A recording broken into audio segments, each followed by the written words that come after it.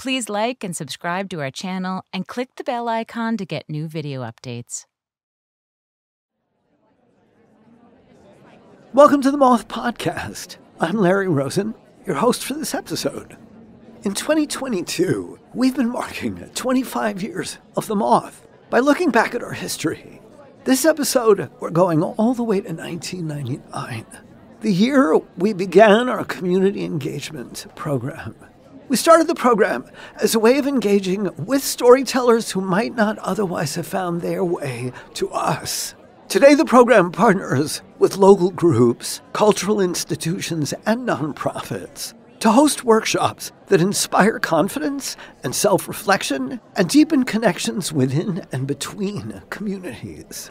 To celebrate the program, we're playing 2 stories that came out of community workshops. And stick around after the stories to hear a little more on what the program is all about. First up is Marie Hershkowitz. Marie participated in a workshop we conducted in partnership with the Brooklyn Public Library in 2014. She went on to share her story in a New York City community showcase that same year. Here's Marie, live at the Moth.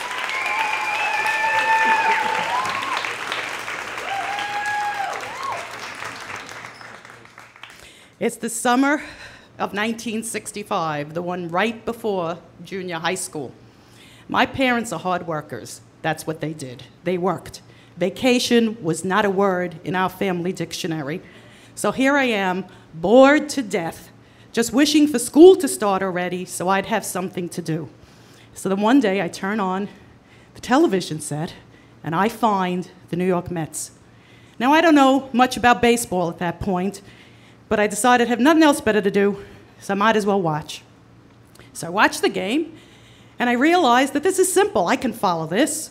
There's 9 players, 9 innings. They come up in the same order all of the time, and with my Mets, it's 3 up, 3 down. Very easy. I caught on quick. And by the end of the game, I understood baseball. I knew all the players' names, and I was hooked. So now my sister and I start watching all the televised games, and my parents actually managed to take us to a couple of games over that summer of '65. By the summer of '66, my sister and I are taking the hour-and-a-half-long trek out to Shea Stadium on the trains by ourselves. And we're going to as many games as my father could get tickets to, not realizing that it's easy to get tickets because the Mets are so lousy, nobody else wants to watch them play. So in the meantime, we don't care if they win or they lose. We don't care how good or bad they are. We don't even know that they're terrible.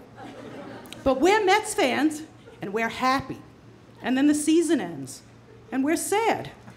And it takes until 1967, when I'm there with my parents watching the World Series, that I realize if my team was good, if they could actually get into first place, win the National League, my season wouldn't have to end, because they could go to the World Series. So I asked my dad, when the Mets get into the World Series, will you take us? And he says, sure. Well, then '68 comes, we go to lots more games, we're happy campers, and '68 World Series comes along, and of course the Mets are not in it. And we ask our dad, when the Mets get into the World Series, will you take us? And he says, sure. And of course, my father knows the Mets finished last in 1968. And no one in the baseball world, or in fact anybody in their right mind, would ever expect that he was going to have to make do on a promise like this anytime soon, if ever. Well, now, if you're a Mets fan of a certain age, you know what happened in 1969. Straight from the cellar, in 9th place, last place, 9 out of 9, they shot right up to first place in 1969 and actually won the National League pennant and went into the World Series against the hard-hitting Baltimore Orioles. So here we are. They're back from Baltimore, having won one and lost one, so they're even coming into New York to Shea Stadium for games 3, 4, and 5 on Tuesday, Wednesday, and Thursday, even 1-1. So Monday, I don't see any Mets tickets. So I'm hearing on the radio that they're hard to get. They're costing hundreds of dollars. It's going to be record-breaking crowd, standing room only. And I'm worried, so I asked Dad, are we going to the World Series? And he says, don't worry about it. So Tuesday comes, Tuesday goes, We don't go to the game, but the Mets managed to win. So now they're going into Wednesday to game 4, leading 2-1. So of course that night we're asking Dad, are we going to the World Series? And he says, don't worry about it. Well, now I'm worried because, there's only 2 games left here in New York, and even if they win, they're either going to win them both, and they're going to win it here at home, or they're going to go back to Baltimore and play the last 2. But either way, there's only 2 games for me to watch, for me to get a chance to go and share this with them. So anyway, Wednesday comes. We again watch them win on TV. They managed to win without us. Wednesday night, there I am asking Dad again like a broken record, are we going to the World Series? And he says, don't worry about it. So here it is, Thursday afternoon, the day when they can win it all. And we're home. So we're getting ready. I'm resigned now to watch this game on TV. And all of a sudden, my mother comes into the kitchen with 2 tickets in this hand and the car keys in the other. So now I am overjoyed and panic-stricken because I look at the clock and I see there's no way, even if my mother drives us to the train, there's no way that we are going to make it to this game for the start of the game. So the next thing I know, we're in the car, and before I realize it, we're not going in the direction of the train, we're going the opposite way. And I'm understanding that my mother, this woman who has never driven out of the neighborhood, intends to take us to the ballpark. Well, I don't know how we got there, but it was in record time, and my very next memory is of my mother arguing with the parking lot attendant because they want her to pay the fee, and she's refusing to pay. And this is going back and forth, and in the meantime, I'm getting more and more nervous, and all the cars behind me would be perfectly happy to pay their fee and get into this ballpark in time to watch this great game of the century. So they're honking their horns. And this is getting the attention now of a police officer. So he comes on over and he wants to know, what's the holdup? The attendant tells him, this woman won't pay. So he says, lady, you better have a good reason. So she says, there's 3 of us, only 2 tickets. I'm not staying, I'm just dropping them off. He goes, lady, you're crazy. What are you, nuts? I'd never let my kids go when I had the chance to go to a game like this. But he felt so sorry for her and so impressed that she was doing this for us that he waved her on in for free and even told her how to get back on the parkway. So she rushes us to the nearest gate. We run in. We have to stop for the national anthem. But we're this close to our seats. And we actually managed to slip on in there as the first pitch is being thrown. Well, the rest is history. You all know what happened. The Mets won the World Series, they became world champs, and I was there. Best sports moment ever for me. Still to this day, all these years later, best moment ever. So now here I am at the end of the game. I'm on the 7 train, coming home with all these jubilant Met fans screaming and yelling. I'm holding on. It's for dear life, and I'm clutching my souvenir right field grass close to my heart. And I'm thinking, how on earth did my father come up with these tickets? And what on earth did my mother think? And when did she get these tickets? And what was she thinking that she couldn't go? And what gave her the strength to think that she could drive us there? Right? So I'm sitting now, I'm a smart kid. I know what parents are all about. I know they're supposed to keep you safe. They're supposed to provide you the basics. They're supposed to teach you right from wrong and maybe give you a little encouragement now and then. But when I'm standing there, it occurs to me that parenting is more than that. It's about keeping promises and about self-sacrifice. And I'm thinking to myself right then and there that if I'm ever blessed to have children of my own, that I want to be the kind of parent that my parents were that day. Yeah, I'm a Mets fan, and I believe, but that day was the first time that I actually believed that every child deserves at least one day of perfect parenting.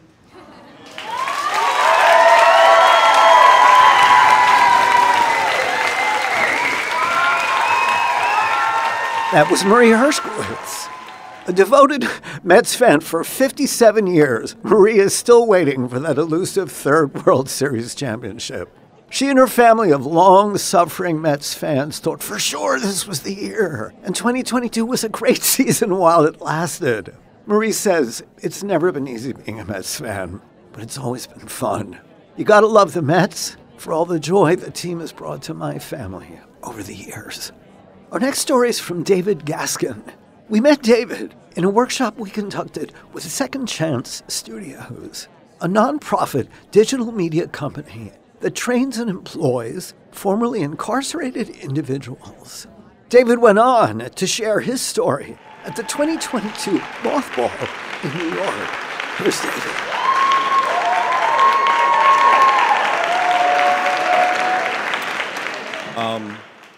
It was September 10th, 2009, and I was located in Governor Correctional Facility. Governor Correctional Facility is a medium classified correctional facility, and I was at the tail end of serving 9 years and 8 months from an 11-year bid. Bid is a terminology that we utilize to describe the length of a sentence. I was standing inside my cube looking around, and I had a thought. Dave, you need to get rid of some of this crap. And the crap that I thought about getting rid of was my personal belongings that I had accumulated over the years. And the reason why I was thinking about getting rid of it was because I was scheduled to be released the very next day.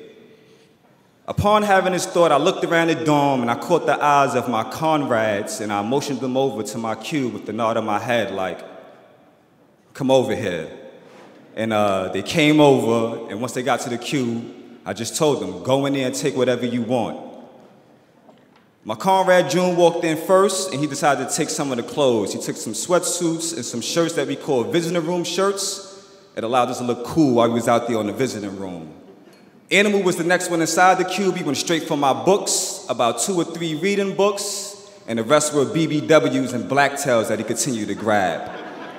And Oz, who's the greedy one out of the whole crew, went directly for my locker. He went right in, he started digging in the non-perishable items, the snacks, the canned goods, even the little packs of sugar he decided to take. Right there in that moment, I was feeling great. Yeah, I'm about to be released the next day, and I'm doing something great for my guys. And that feeling was snatched away. I began to feel a pain in my chest. It happened so fast, it was sharp. And just as fast as it happens, it was just as fast as it left. So I continued on with my day, and I did something that usually what young black men would do in that moment when they're encountering a feeling that they do not know. I disregarded it. I went about my day as a gym worker to my mandatory program, and when that was over, I returned back to the dorm. When I returned back to the dorm and I walked in, I noticed the usual. Some people standing around talking, some sitting down watching TV, others playing card games, chess or checkers. But then I noticed the unusual. I noticed Oz, June, and Animal in the far back of the TV room standing in what appears to be a round circle meeting. To the untrained eye, they might have just been standing there, but to my eye, they was having a meeting, and this meeting was pretty intense. I immediately had 2 thoughts. The first, the fuck is going on over there? And the second, why wasn't I invited? So, I decided to make my way over to this circle to be fake nosy, right? And that's being nosy, but first you have to fake it first, right? So I slides over and I start moseying around so I get a little close, and as I get close, I say to June, what's going on over here? And he turns around very fast and says, we're trying to figure out what to make you for your last meal today. And he goes to turn back around and he snaps back real fast and he says, and I don't know why we're thinking about making you anything, because your ass going home tomorrow. Shockingly, I step back, I look at Oz and Animal. They begin to chuckle.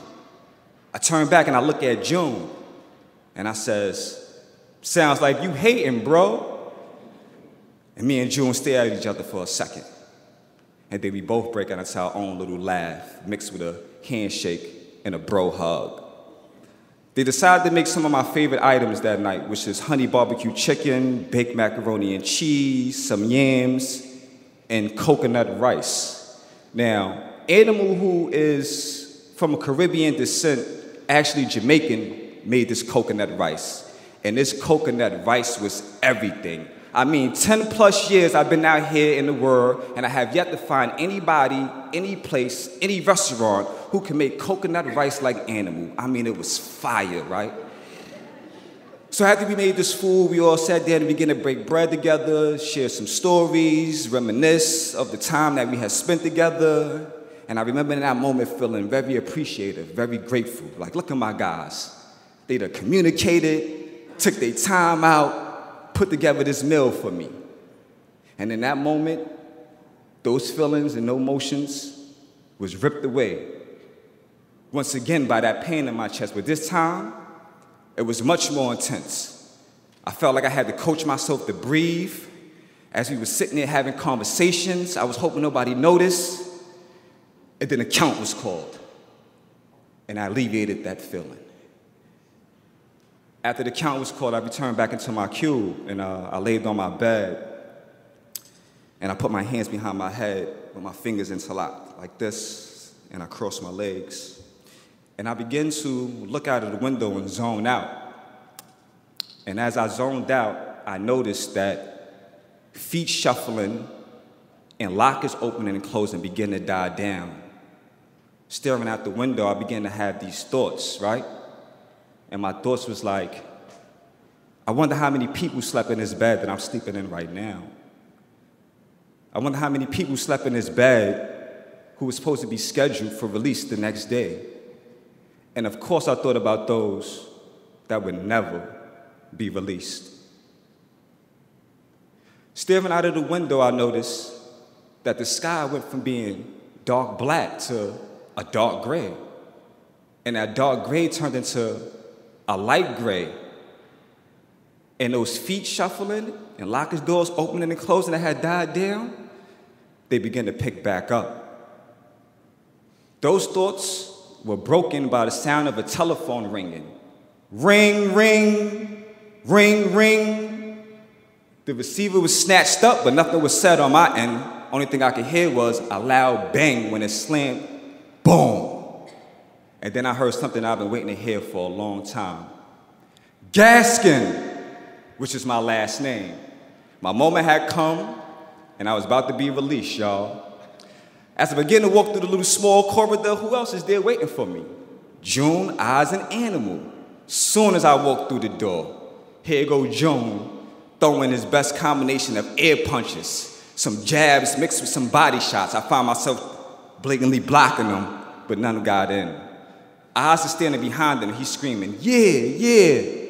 And Animal, who's about 6'4", 230 plus pounds, casually walked up to me, put his arm around my neck, his big arm, and what I thought was just going to be a humble hug, his arm began to get tighter and tighter and tighter around my neck. I found myself hitting him with a little jab, like, come on, bro, loosen that up some. And right there in that moment, I was attacked again by that same underlying feelings and emotions that I was having before. But this time, it was very intense. I felt like somebody was squeezing on my esophagus and my heart at the same time. I had to coach myself to breathe. I felt like I was getting a little dizzy. I don't know if I was bugging out or if Animal arm was just that tight around my neck, right? So I hit him again with the little elbow, like, nah, bro, you gotta get up off me. We said our goodbyes and some farewells, and I began to make my way. The next steps in that jail was like a blur. I remember going down to outtake, which is the opposite of intake. They gave me $40 and a bus ticket, and I was waiting with about 20 to 40 guys at the facility, waiting for the facility bus to take us to the nearest city where we could catch a Greyhound or a Peter Pan to get down to our city. Mine's happened to be New York City. I remember getting off the bus and looking at the people walking around so freely, men, women, and children. Some was on cell phone, and that blew my mind because I was so used to walking in a straight, single-file line. I was like, wow! I remember the smell. It was the McDonald's and the Burger King mixed with the pollution in the air. I was like, yeah, I'm almost there.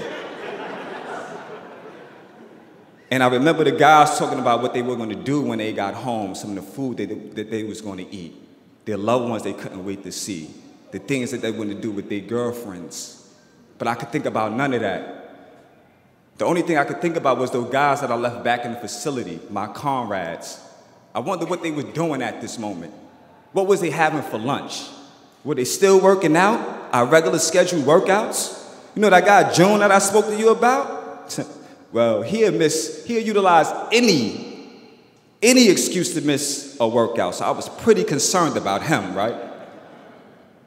And then I thought to myself, what is wrong with me? Why I'm not having the thoughts that these guys that's being released are having? It wasn't until I got my first job as a group facilitator when I was facilitating a group full of young men and I shared this story, and a young man inside that group said, "That's survivor's guilt." I turned around like, facts. But the fact is, I didn't even know what survivor's guilt was.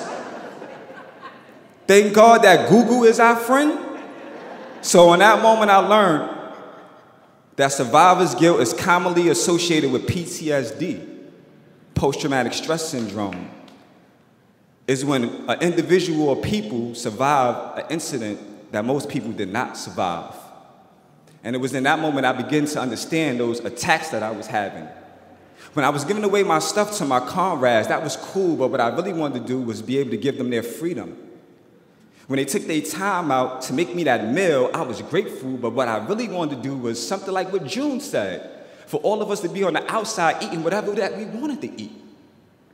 And in those last final moments when we were saying our goodbyes, what I really wanted was for them to be able to embark on that journey with me. I still get those attacks to this day. But instead of disregarding them, I utilize them to fuel the work that I do. When I work with the men and women that's formerly incarcerated and I help them navigate the barriers to successful reentry, I like to say, yes, that's what I do. When I work with those young men and women that's closely associated to gang and gun violence, helping them change their mindset, which will ultimately help them change their behaviors, I like to say, yeah, that's what I'm doing. Instead of disregarding those feelings, I utilize these feelings to help other survivors. Thank you.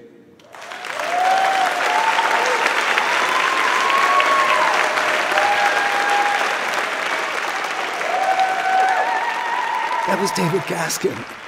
David was born and raised in Bedford-Stuyvesant, Brooklyn. He wants you to know that's the old Bed-Stuy, not the new Bed-Stuy. David recently discovered his interest in storytelling by assisting and encouraging formerly incarcerated people to share their stories. David is a community leader working against gun and gang violence. He's also the lead consultant for Conspiring for Good, which helps organizations, corporations, and individuals to imagine, cultivate, and co-create safety inside of their communities and workspaces.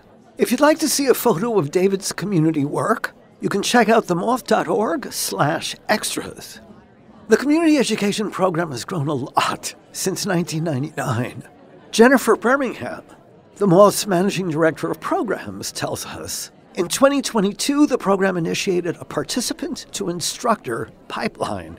We also held our first drop-in workshops where alumni and their families and friends come to develop stories in monthly virtual Moth meetups.